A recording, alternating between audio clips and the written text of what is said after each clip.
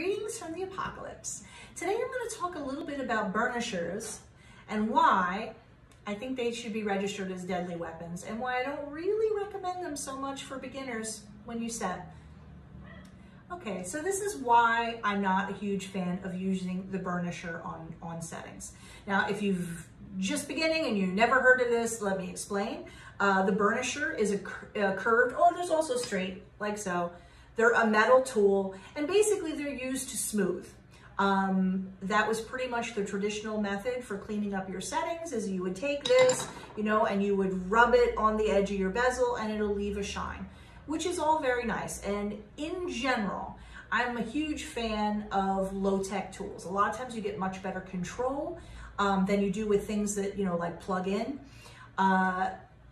And I almost always think you should start with just like the handheld thing that isn't like a power tool to really learn how to control it. But here's the whole problem with the burnisher.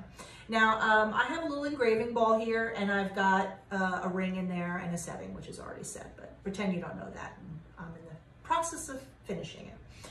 But regardless of what you're doing this in, if you don't have a engraving ball, it doesn't matter. It's in a vise, it's stuck to a piece of wood, whatever it is. If you're right-handed, you just switch it around. If you're left-handed, you're going to be taking your tool like this, and you're going to be taking it and you're going to be rubbing against the bezel to smooth it out, right? So then your left hand is going to be over here, either holding your wood block or engraving ball, whatever it is. Now, this metal is very, very smooth and shiny, right? And you're going to be pressing hard. So what's going to happen? The first thing that's going to happen is you're going to slide over here and you are going to impale your left hand. And I mean, ask any jeweler and they'll kind of laugh like, oh, it's a rite of passage. I don't think getting a hole in your hand should be a rite of passage. Nope, that's where I draw the line. Anyone I know that uses the burnisher is always like, oh yeah, the first few times, and every now and then you'll slip and really gouge yourself.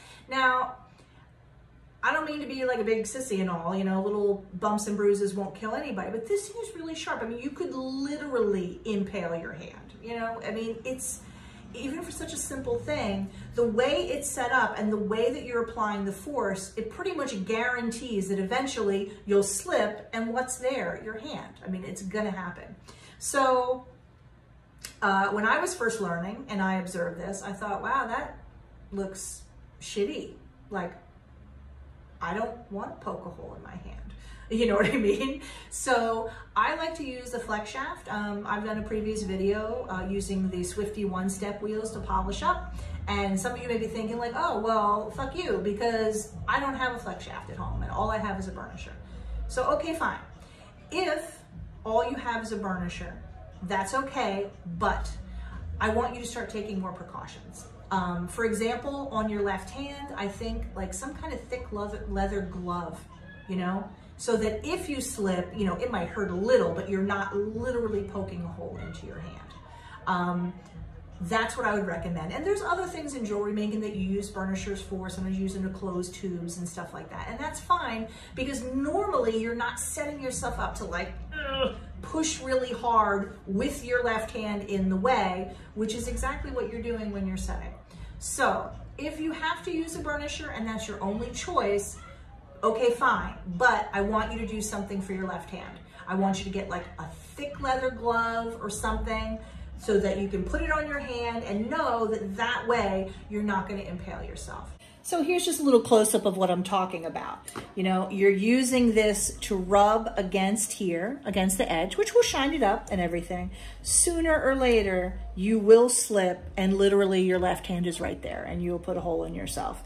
And, I'm not too much of a whiner about a little burn or scratch now and then, but that could actually be a kind of serious injury. So I don't want that, okay? So if you're gonna use a burnisher, use a thick leather glove on your other hand. Otherwise, use the flex shaft and keep your left hand in one piece with no holes, which is what I prefer. So please, when you're setting and you're cleaning up, I want you to either use the flex shaft to clean up, or I want you to take some real precautions to protect your left hand, because you could really put a hole in yourself with this thing, and I don't like that.